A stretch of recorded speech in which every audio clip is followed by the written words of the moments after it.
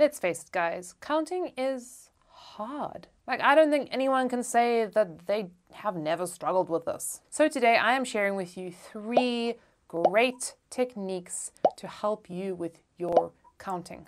Hi everybody, welcome to the Flute Practice. My name is Tatiana and I am passionate about helping flute players like you take your playing to the next level. And we usually do that with a good dose of laughter. Okay, let's get straight into counting. So often I find that students that are struggling with counting are lacking the very basic fundamental kind of building blocks of how rhythm is constructed in music. And when this is missing, you can kind of stand on your head, you're just not gonna get it. So, as a little recap, I am going to just take us back to some of these fundamentals before you guys are like, I know all about this pyramid scheme right over here. It's not a pyramid scheme. My question to you is, do you understand how it works, but you don't actually feel how it works? Because there is a difference, and I hope that today I will show you this and get you to really experience rhythms, possibly for the first time. Okay, so basically what we need to understand with our brains is that 2 eighth notes fits into 1 quarter note. So if I'm getting the beat going nicely here, we need to understand that those 2 eighth notes are going to fit ta, ta, ta, ta, ta, ta, 1, 2, 1, 2, 1, 2.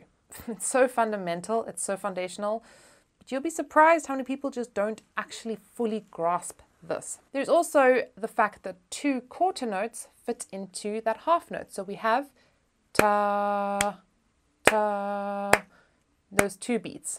Of course, if you're struggling to even just kind of keep with a single beat on each one, I have a great video for you guys. I'm going to drop this in the links below to go check this out.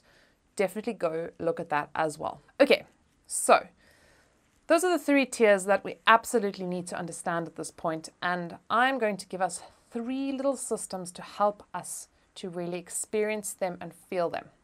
The first system is using fruit names. Yes, fruit names.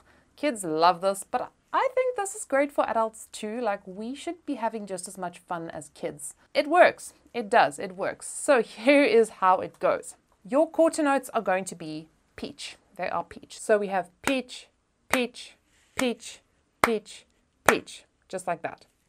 Got it.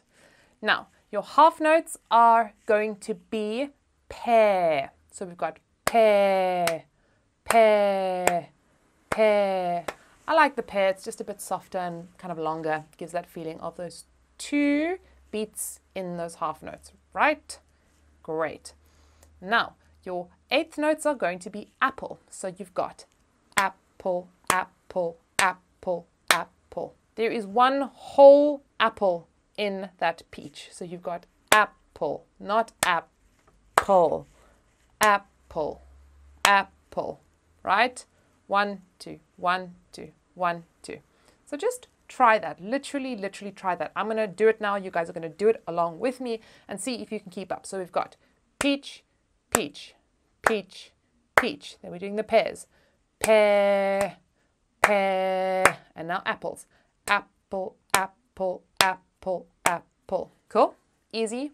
It really works. And if you're playing a piece of music and you're struggling with the rhythm, provided there's nothing more complicated in there for now, you could literally go through it and say peach, apple, apple, peach, peach, peach, peach, apple, apple, peach, peach, peach. Why not?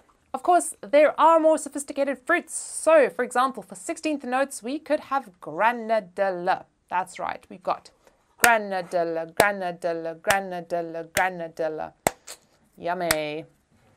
And if that was not enough, we could have strawberry for those triplets. So strawberry, strawberry, strawberry, strawberry. Then we can even have some cool ones for like combinations of rhythms. Like if we have 1 8th note and 2 16th notes, we could have pineapple, pineapple, pineapple, pineapple. Cool. Or the other way around, if we have those 2 16th notes and we have the 8th notes, we could have passion fruit, passion fruit, passion fruit. Like, I don't know if everyone in the world calls granadellas, and who calls them passion fruits, but I think they're like same WhatsApp group, same besties. Okay, and now we're getting to something that I do believe is truly uniquely South African. It's kind of like a baby orange, kind of mandarin. I don't even know. We call them nachis. Nachis. So you can use nachis nicely for dotted rhythm. So you've got na, chi. It works. Like you could literally go through pieces with your nachis and your pineapples. And you'd probably get pretty far. But okay, I hear you. We're not all 5 years old anymore. We are not relating the world with like apples and granadillas. So I'm going to show you some other little methods that I think are equally good, if not better. The next little method is a little bit complicated in the beginning to kind of learn. All of our quarter notes are going to be ta. Just ta, ta, ta, ta. Just simple ta. Then our half notes are going to be ta, ta, ta. So we've got ta, ta, which is nice. We kind of get the sense of those two beats within that note. Then for all of our eighth notes, we are going to have tate, tate, tate. So we've got tate, tate, tate. And if any of you know me, Tateyana, it's in my name. Don't do that. Don't do that. Tate, tate, tate. Really important when using this system is even if we have an eighth note that's not on the strong beat, so it's not on the downbeat, so if it's on the offbeat, we're going to say te on that. So the offbeat is always a te and the strong beat is always a ta, ta, te. So for example, if I was playing like reggae music, it would always be te, te, te, te. Make sense? So just to keep it on the basic level again, I'm going to keep it simple. So we'd have ta, te, ta, te, ta, te. You're getting once again the sense of those two little beats in the one bigger beat. Or ta, ta, ta. Or ta, ta, te, ta, ta, te. Easy, easy, easy, I hope. And then of course, ta, ta, And if you have like more than two beats, what's nice about this system is you just add ahs on. So it's like ta, I mean, you can go on forever, right? Haha, great question. What happens to those semiquavers? Here's where it starts to get, in my opinion, a little bit weird. Like, I don't particularly love this. I don't know why. I just always felt a little bit embarrassed to say it. But you say taffa tefa. That's right. Ta-fa, te-fa for your semiquavers. You taffa, tefa, taffa, tefa, taffa, tefa, taffa, tefa, taffa, tefa, taffa, tefa. Once you get used to it, it does work. And once again, every single note in that group of four notes has the same syllable attached to it always. So for example, if I have like the two little 16th note upbeat, it'll be tefa, taffa, tefa, taffa, tefa, ta. Or like the opening of the bear concerto. For tefa, taffa, tefa, taffa, tefa. I mean, you know, just in case you want to make your bear more difficult than it already is. What I like about this system is that all your dotted rhythms, you can kind of like do variations of it. So for example, a normal dotted rhythm, if I was doing a quarter note with an eighth note, we'd just have a ta, te, ta, te, ta, te, ta.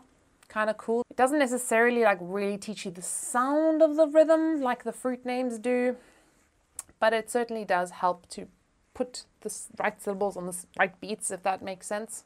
And if we were doing those like little groups that we had the pineapples and the passion fruits, we'd have ta, tefa, ta, or taffa, ta, taffa, te, taffa, te, taffa, te.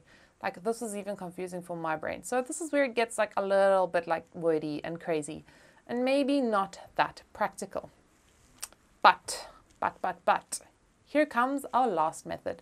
And I do think that this may be the best method actually, but I'm going to let you guys decide and comment on that down below. So here's how this last method goes. It is the classic 1 and 2 and 3 and 4 and.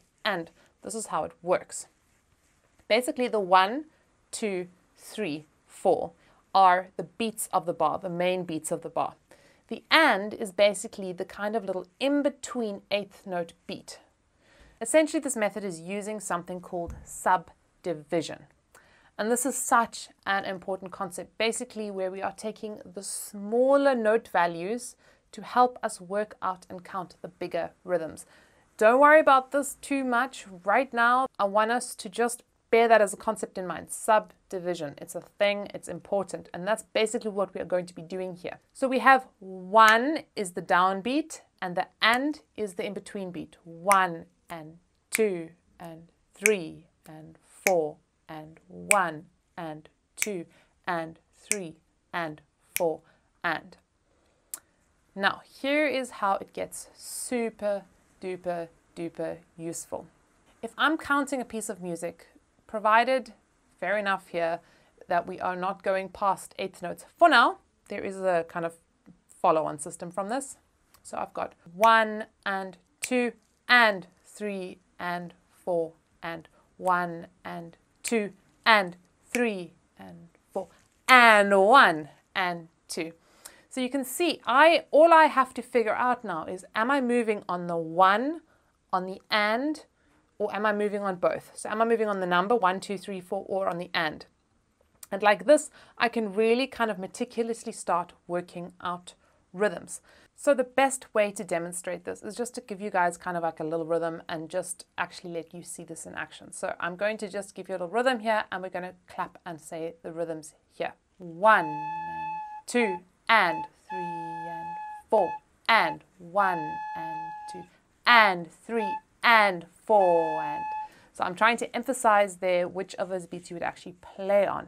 While this might be a little bit confusing in the beginning, it is super useful once you kind of grasp it and get it. It is so helpful to help you count.